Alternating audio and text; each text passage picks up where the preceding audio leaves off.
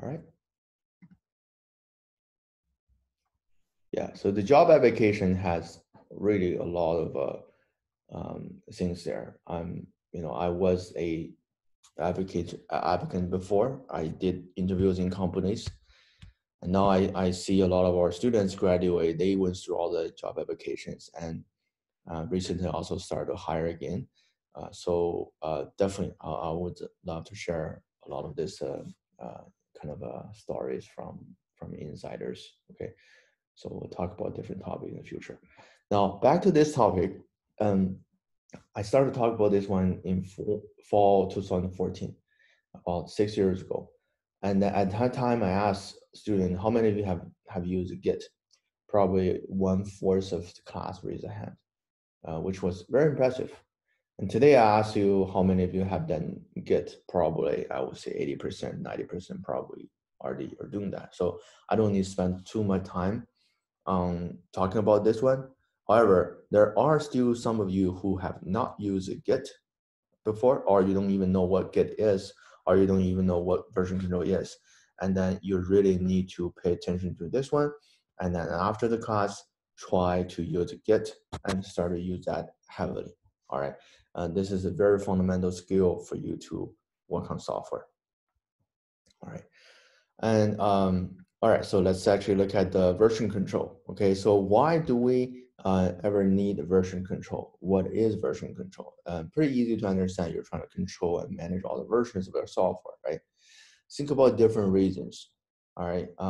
Initially, I'm sure a lot of you had this kind of experience. We want to just have some kind of backup for your, um, software. Let's say that you wrote some software or some code in Eclipse or IntelliJ, right? And a lot of you had some kind of experience that you work on a very complicated course project that takes many days to finish. Eventually, you fix all the bugs, you got a really nice version, you feel you've done a lot of work, and you don't want to lose your work, right?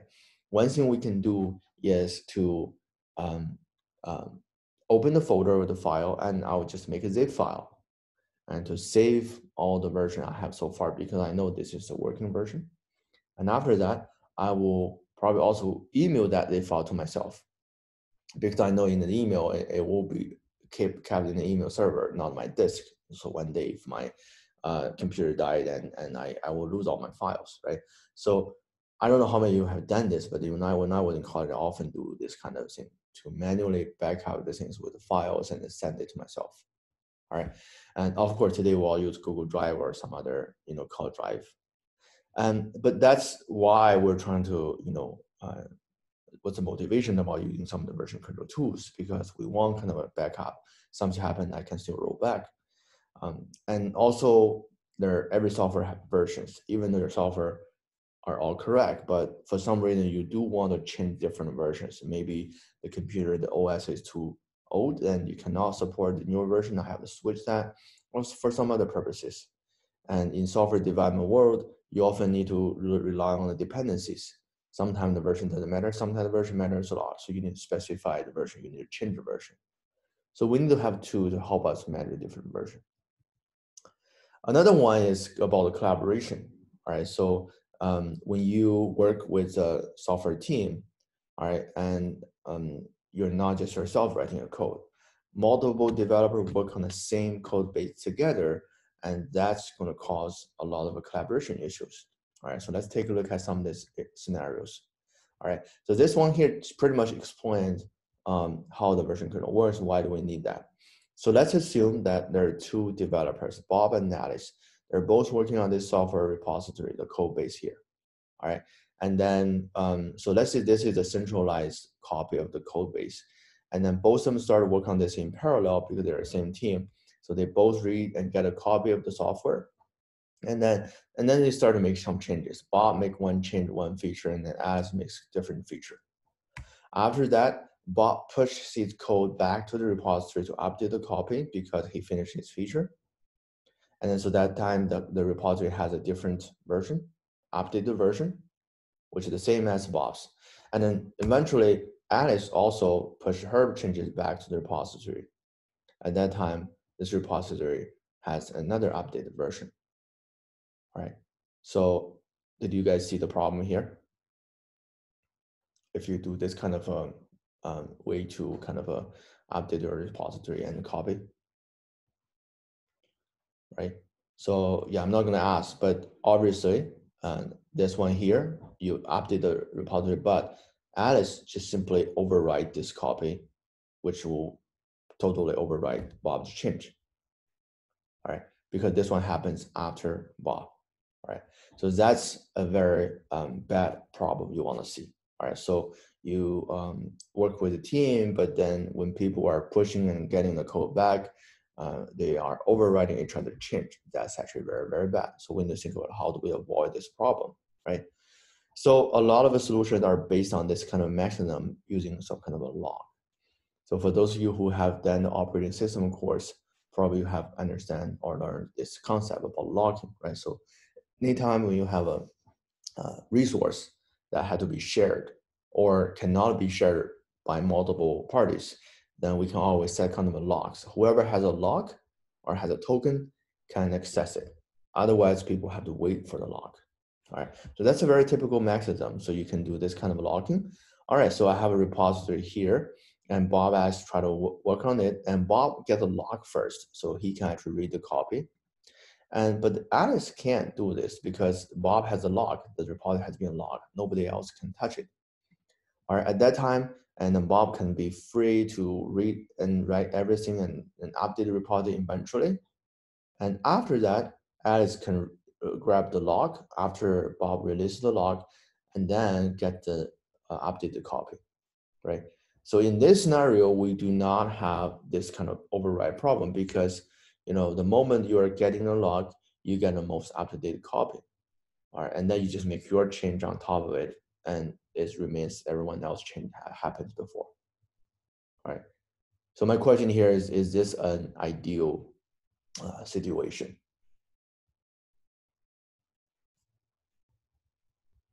Exactly, just like Darren mentioned, using this log is super safe, but it's not very efficient. Everybody at one point, every team, only one developer can read and work on the code. That's not going to work at all, right? So if you only have 2 or 3 members, that's okay because you're all busy, and then nobody are working on this at the same time. That's pretty realistic. But when you have a large team, then it's going to be a problem. Speaking of a large team, can anyone guess? I'll give you an example of a large team. Okay, Windows team in Microsoft. They're all based in Seattle in the headquarters. Does anyone know how many people are working on a Windows for the whole like Windows product?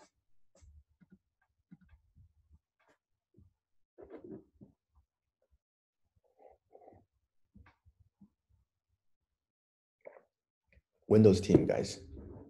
Give me a guess. How many developers are working in a Windows team in Microsoft? 20,000? 3.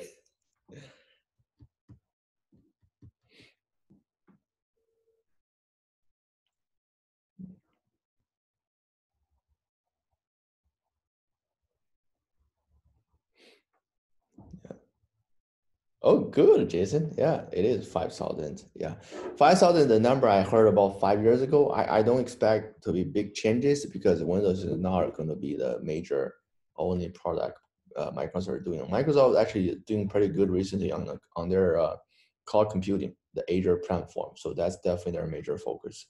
Windows software is important, but I don't expect the Windows team to be expanded that quickly. So about 5,000 people are in Windows team. I also know the Windows kernel team, the most important, I won't say the most important, but the kind of a kernel that's in the um, uh, lowest level of the OS. That team has about 30 to 40 people just writing all the C and assembly code to do the kernel, all those low level stuff, right? But think about when you have a team of 5,000 developers, this approach is not going to work, okay? So the modern approach is something called a copy, modify, and merge solution. All right, so let me go through this very quickly. So we should not prevent people from loading the code, right? Even though there is a chance that they can override it, but they can at least get the copy and then start work on it in parallel because there's no point to have people to wait on reading it, right? So they both get the copy and then they start to make all the changes. Sorry, I think there's this image is wrong. This should be the second one. All right, but anyway, this time Alice finished her change first, so she will actually write it back. But using this approach, every time we write to change it back, we want you to compare your copy with the actual repository copy to make sure your version is based on the current repository version. So they have some kind of version number. The moment you check out your copy, you know the version you check it out. And then the moment you write it back, we want to see, okay, are your changes based on exactly the same version number? If that's true, then you can write it back, because that means nothing happens after that. So you're free to check it back. Sorry, push it back. So I finished hers, so she wrote it back. And then Bob at this time also finished his. He is trying to write things back, but the repository rejected it, because when they compare the version, they found out that Bob's version is actually older, because there's already an update that you don't have. Right? So you cannot write this back, because that will override others' change. So what happened here is Bob needs to reload the current code back to his repository, get the latest version, and that time he will need to do some kind of merging. Okay, the merging could be pretty simple, straightforward, because the changes are not happening in the same file, or it could be a little bit tricky that you need to solve some of the conflicts. All right. After that, Bob got another version, updated version based on the new code base. At that time, when he tried to write these things back to the repository, that's allowed, because that version is consistent and then no other change happened during that time. And after that, Alice can also resync the repository, get another updated version. Right? So that's basically how most version control tool today works. Not only Git, but also a lot of other tools. I'm not sure if you use other version control tools, but Git right now definitely is the most popular. But in the old days, there are so many other choices. But the theory here almost the same. Right? So that's a recommended approach. And other good things about tracking using the version control, it allows you to highlight the changes easily, so you can see what people have done to change the code. Some of the tools like GitHub, it also allows you to figure out some of the your contributions, your commit history. All right, so in our GitHub repository, you can also very easily find out the number of contributions, the number of changes you are committing to the repository. Okay, pay attention to that number.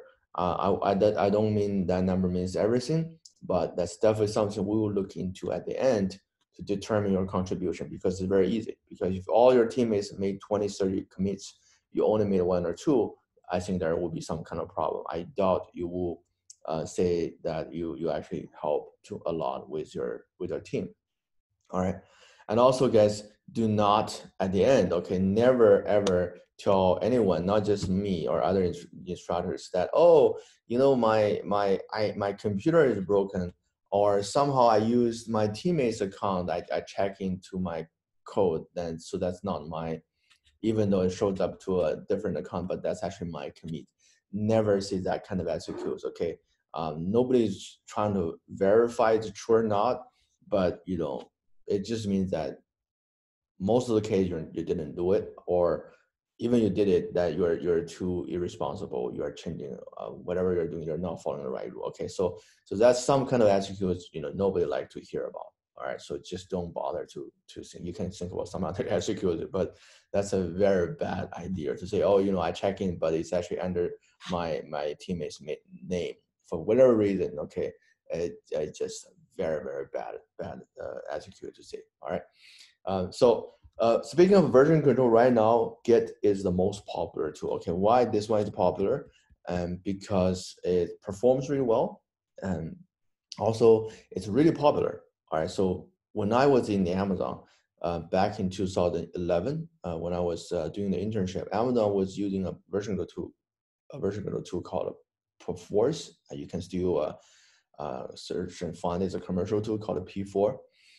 And Microsoft was using something called Code Depot. It's a tool developed by Microsoft itself. It's not really released to the public. And then different companies often use different tools. There's SVN. Some of you probably have heard about that. There's the CVS that embedded in Windows. That was also very popular. However, after Git shows up, and pretty much everybody start to use Git. Okay, I don't know the exact count, but even the big companies, they also started using Git. All right, so it's a big trend, a very popular tool, and simply because it's really performed really good, and then the tool is very easy to use, and also I would say that GitHub also did a good push to make this tool even more popular. Our GitHub just built this kind of a social coding cloud hosting for all the repositories. It's such a successful startup. Okay, the company was acquired by Microsoft for how many, like $4 billion or something like that last year. All right, so very successful startup. All right, a little bit history about Git. It all came from this Linux. Right? You all know that Linux is open source software, and everyone can get a copy and can make some changes. You can make your own distribution of Linux. In the early days, Linux used this tool called a Bit Tracker Keeper, okay, for the version control. This is a commercial tool. And I forgot the detailed story. I remember something about the license that the Linux team cannot use this tool anymore. Something about that. I don't know why. I don't know why, because they stopped supporting it, or they don't give free license or whatever. They can't use this one anymore. All right. So the author of Linux decided, though, I will just write my own tool. All right. I'm not going to use yours. All right. So this guy just basically created Git, and he just did it by himself.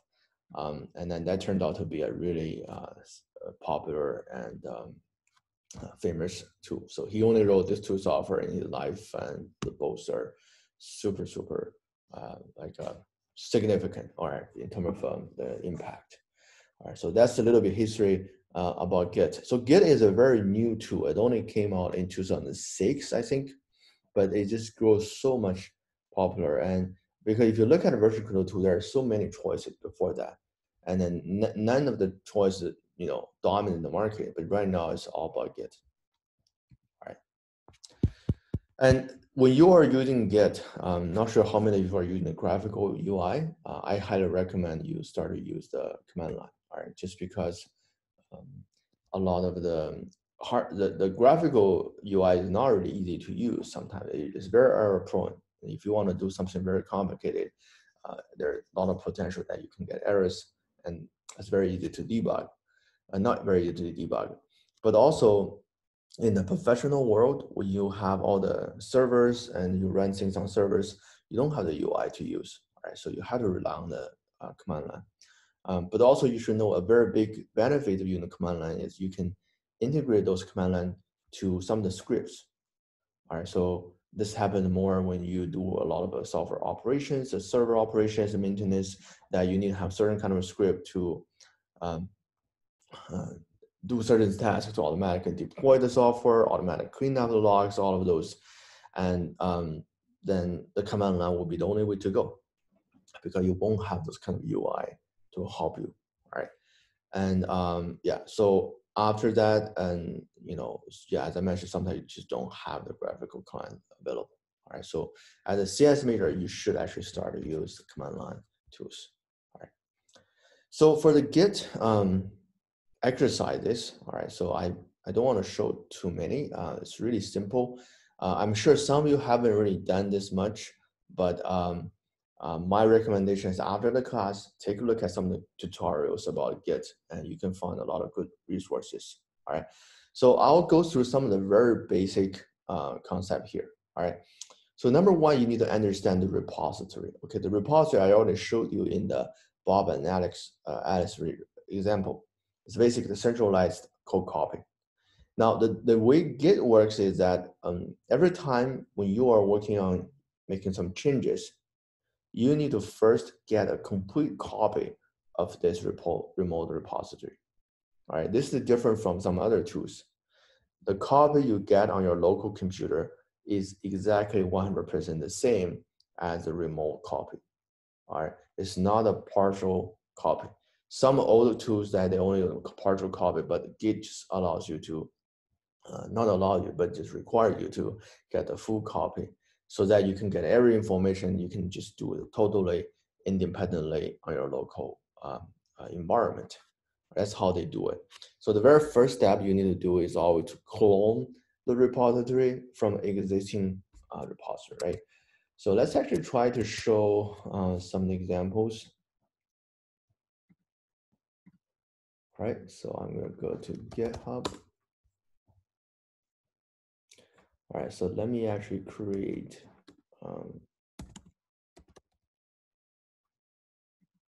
a demo repository.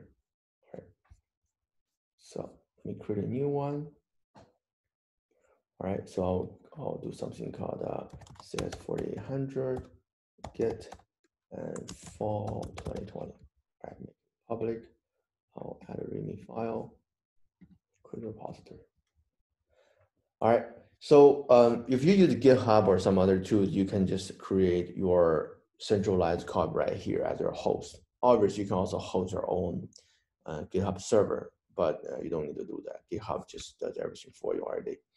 All right, so this is your centralized copy. Now, if I want to make some changes, I just need to get this copy to my local computer and then work from there. And then to do that, you will need this command called git clone, right? So I'm going to open my terminal here, right? So I'll go to my workspace funnel folder. I have a 4800.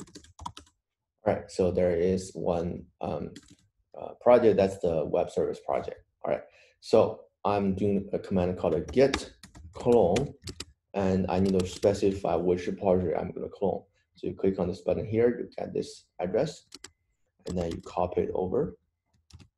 All right, that's the address server to your repository. I hit enter, and you can see it just quickly download every single nominee files.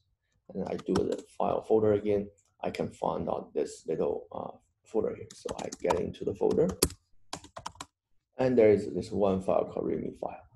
And if you want to see what's inside the README file, is this just one line of code, the title, which is the same as the one you see right here. All right. But by doing this one, I'm actually getting a local copy of the repository from GitHub, which is the host. All right.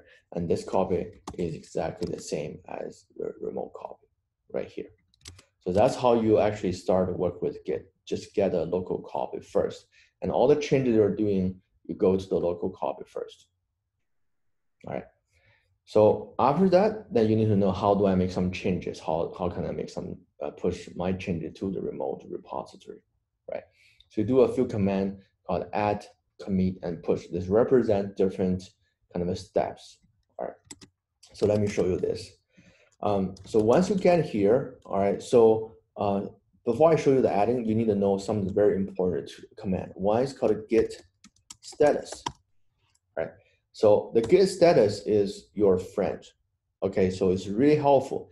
Anytime when you are in a Git repository, you always use git status to try to understand what's going on right now in the repository. Where are we and what's the status? What are the things I need to do? Are there any issues?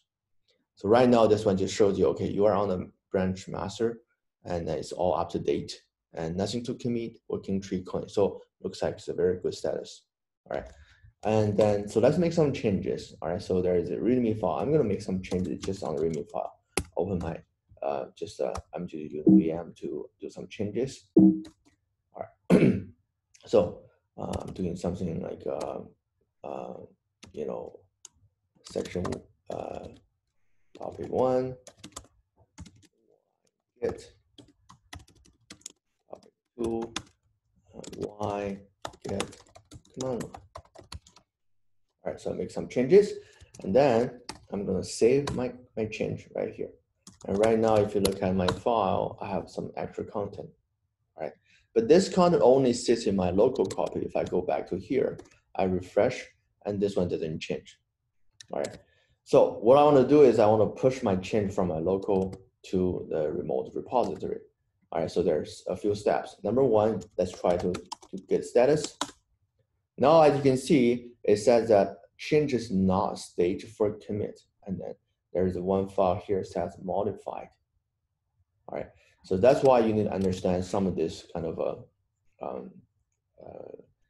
different little stages, all right, when you are working on some changes. So we're right now at this working directory, we're making changes. And then you can do any kind of change you want. It has nothing to do with the remote repository. But the moment if you decide you want to push things to the remote repository, you have to go through the two extra steps. One is you have to confirm what are the changes that you want to add to the next version. We call it putting that into a staging area. Once you have a bunch of changes in this area, you're good to go. Then you create one commit to include all those changes, and then finally you push that one to the remote repository. All right. So the reason to have this one is this step is first for you to identify what are the changes I want to push and what are the changes I do not want to push, because there might be some kind of testing you do in the folder here that has nothing to do with the final change. Then you don't have to have the repository to manage that. You don't want to have the Git to monitor that. So at that time, you don't have to do the staging. So let's come back here. Let me show you this again. Git status. This is the file being modified, and I think this is the change I want to push eventually. So I do git add, and I do this file name. I want to add this one to the staging area. All right, so now I do git status. As you can see, it says changes to be committed. So this means I already confirmed that this file will be show up in my next change or next push. All right, so I already kind of added here, so it's green.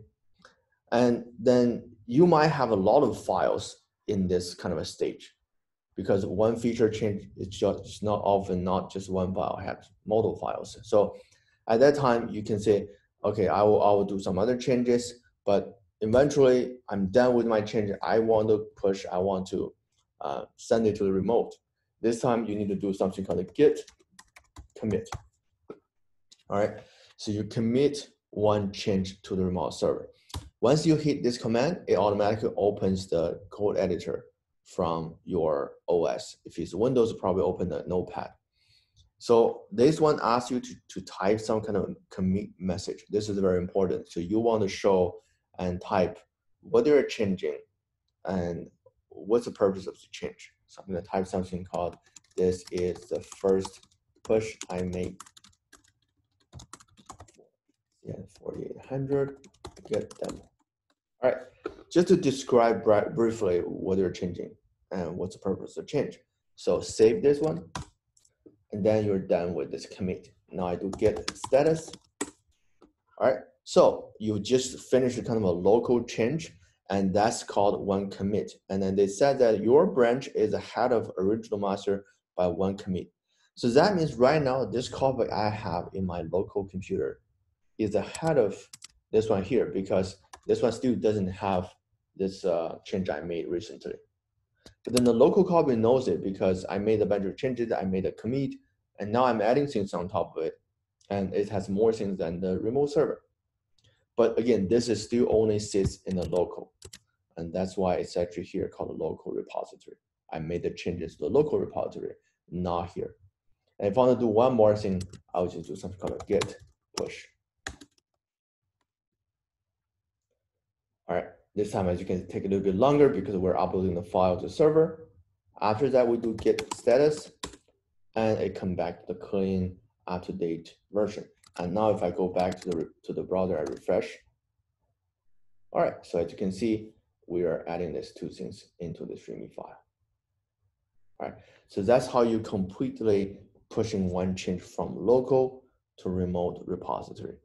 All right, so it's pretty much this 4 command: add, commit, push. Right, just this once. Let me see if there are any kind of questions here.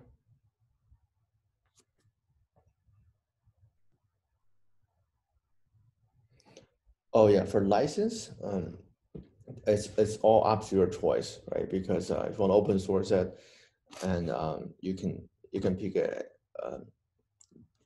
The difference between different lessons is how much like rights you gave to other developers if they reuse your code. Can they commercialize that? Can they actually publish that or whatever? So there are different licenses that give you kind of some of those are very like free, some of those are very restricted. So It's your choice. You can take a look at the differences between the license, right? Let me see some other question here. We have two folders, one server and the other client. I have had a lot of trouble combining this.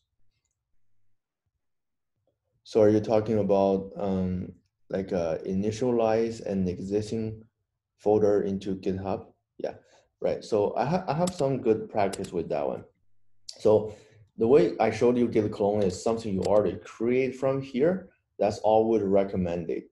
But also a very common case is this. All right, so let's say I go to Eclipse. I have one project there. All right.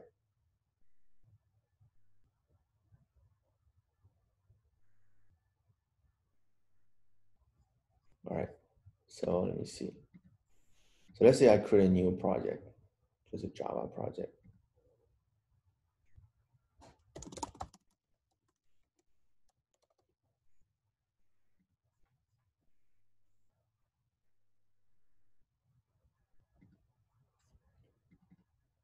All right. And then I can create a new class. All right, so I did something. But initially, I didn't really do anything on the repositories. I didn't do that version control. And now I decide, oh, this project, I want to save it, right? But it's not really a Git project. So, so this means that you want to create this local copy and then make it at a remote repository somewhere in GitHub, for example, right? To do this, again, the same thing. The best way to do this is you go to GitHub to create one repository first. So I'll create one called CS4800. All right, I'll do a git demo Java. All right, make it public. All right, so again, this part is very important. If you have this kind of situation, the best way to do this is don't initialize any of those. Because the moment you create a file there, that means this repository already have something. But then if you don't create it, then this repository has nothing there. When this one has nothing, it's a little bit easier for you to adapt some of the changes to this one here. And then I really want you to pay attention to this command. These are basically the things you will need.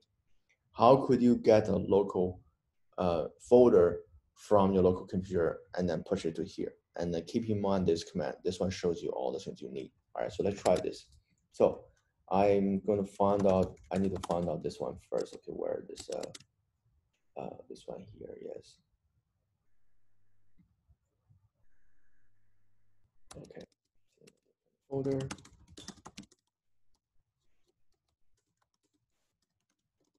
Right here. This is the folder we just created, the project. If you do a git status, as you can see, it's not a git repository. So it's not git yet, right? So let's follow the steps here. Okay, first one is called a git initialize. So this way it will make this repository as a git repository. So now if you do git status, all right, so everything is fine. But then you're not really committing anything. There are some files here, and then but then you didn't check in any of those, right? And then you choose what to add. All right, so I'm gonna git add, for example, the source folder, status. For example, I want to git add maybe something else like project setting. Status, always do the status. I want to add maybe some other settings. This one shouldn't be needed, so I'll do a settings. All right, but I don't want to check in a bin folder or other folder. All right, so I confirm all the changes and then do a commit. So git commit.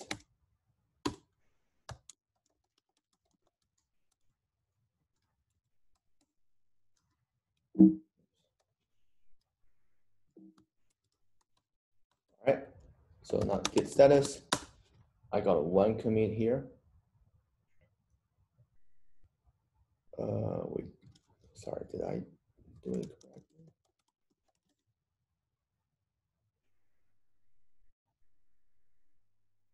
Okay, so this file is not tracked, but I have something to commit, right? So let me just keep going. And then you also need to create a branch called master. And let's just follow this command here.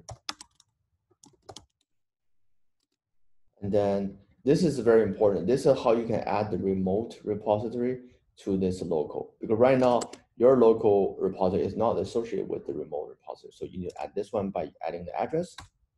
And now they're together. And finally, you use this kind of git command, git push command to push that to the order master. Okay, so you use this one here. Let's try. That's how you can get your things out there. All right. So now if you refresh the repository, and then you got the changes right here. All right. So this is the easiest way I can tell you that's easy to follow. You saw this list of commands from GitHub if you follow that steps. All right. However, if you do have something existing that you want to adapt to here, it's still possible. All you need to do is Google and find it. But that's normally what I do. It's a very reliable way to follow that list of command to go. You won't get it wrong. And another trick I want to tell everyone is for Git. Sometimes you will mess up your Git repository. Okay, somehow you could get status, so things are totally out of control. Don't be panic. Normally, what you need to do is back up your file first. Another one you can do is, if you look at the folder here, if you show all the hidden folder, if this is the Git repository, there will be some folder called .git. All right, so if you go to .git, this one has everything about this repository, and then you don't have to touch these files. It's managed by Git to itself. All right, every single history is managed and saved into this .git folder. So if you find this whole repository is totally messed up, all you need to do is to remove that folder. So remove folder. All right, that's it. After that, you look at all the Git stuff. It's not a repository anymore. You're not losing anything. And everything is saved here. So this is a really nice feature about Git, because in the past, the version control tool will put a lot of things into different folders and for various purpose. But now Git has everything in one folder. Now you clear it, it's gone. And this is no longer a Git repository. Then you can reset everything, redo everything. So it gives you opportunity to redo it. All right. So that's something I want to mention here. All right, so that's how you add, and also talk about some of this command, that how do you do the status, how do you show the log and branch. The log means that, if you go to here and you get log, oh, sorry, this is not a Git repository. Let me come back to the 480 class.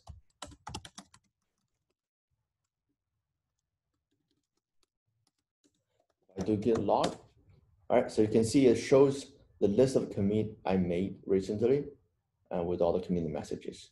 And you can also see the same thing here in Git repositories. You can also see here that's how when you make a change and what the change you make, and then you can click on the change. You can see, oh, okay, so these are the things we just added to the repository. So very clear. All right, so these are the commands you need to know. All right, and finally, there is a kind of a synchronized command I need to show everyone, so that you probably know it, right? So here is one situation, the Bob Alice situation. So let me come back to maybe, again, I'll use a very simple example here. I'm going to open the two terminals here to show you, so that you can assume these are like, these are two different repositories. Okay, so I'm going to go to a temporary folder. I'll go to a different folder here. Okay, I make a repository workspace. All right, so these are the same computer, but assume these are two computers, okay, two different users. This one has the repository right here. This one also has it here. So I'm gonna do a git clone. I'm gonna clone this one, this repository again.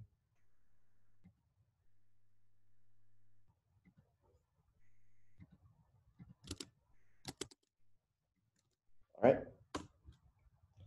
So this one here and this one here, just like Bob Alex example, they have the same copy. All right, this is the copy, and this is copy.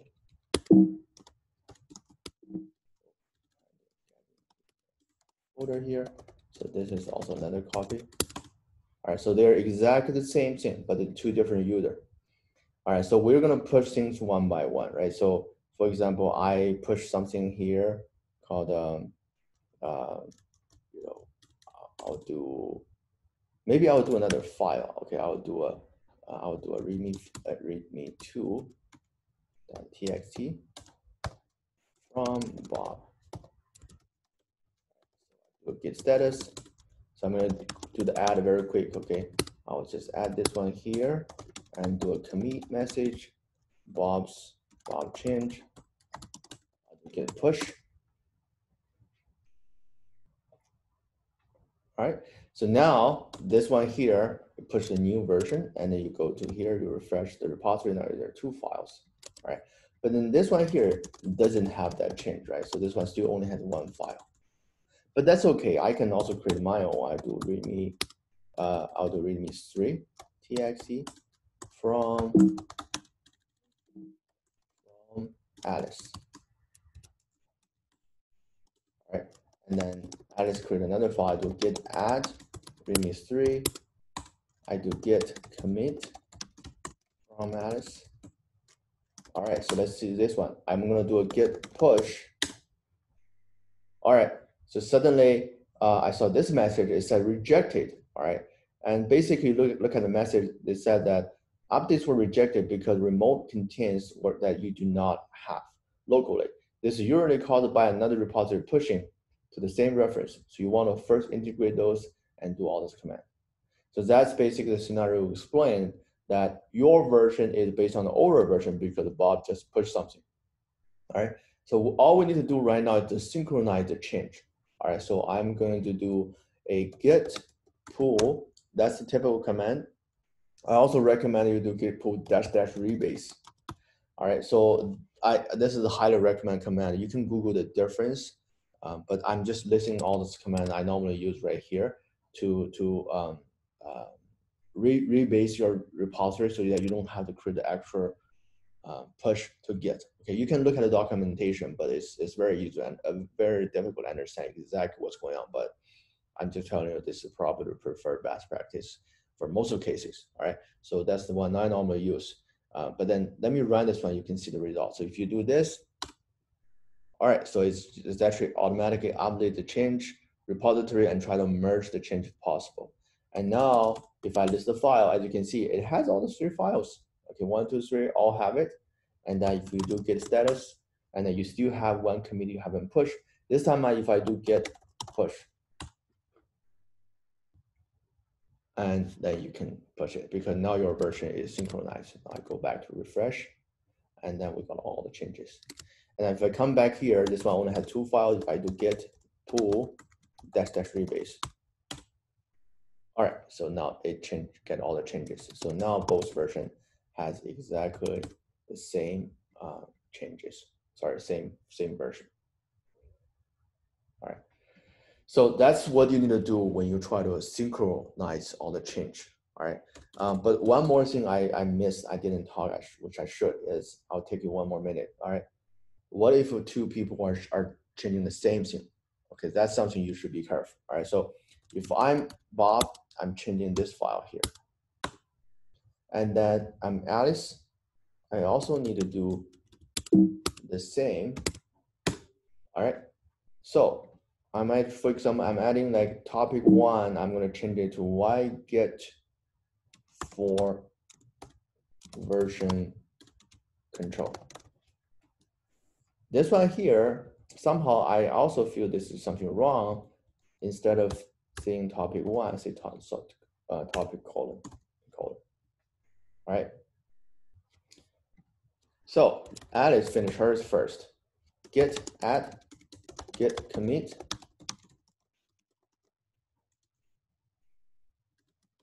Git push.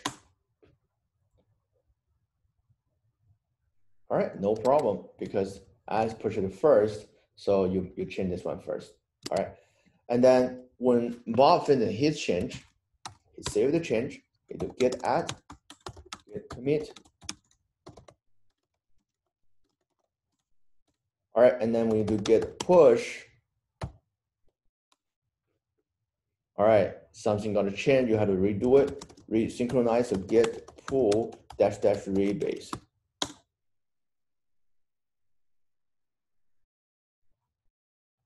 All right, And this time it says that, I'm actually trying to get updates, and then I'm trying to merge everything, but eventually it said fail to merge the change.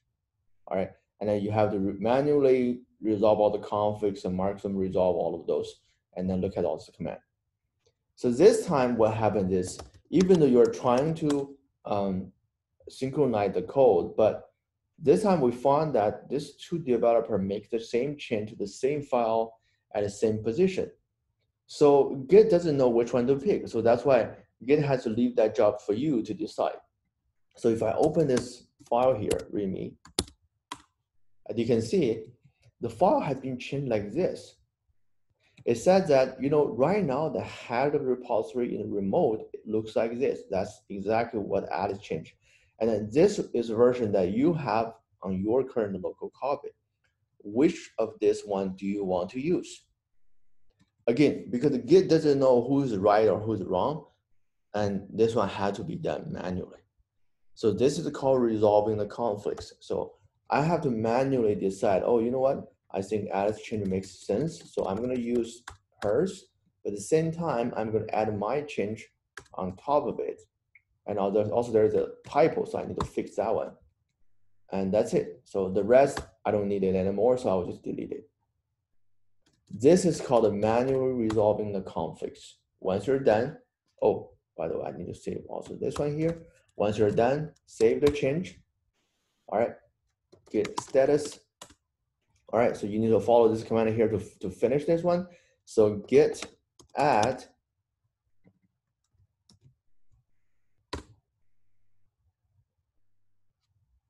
why this one suddenly becomes so slow. All right, and then git rebase dash dash continue. All right, and then we do git push. And now you're finished resolving the conflicts. You push everything to the repository. So now I go back here. All right, so that's the latest version.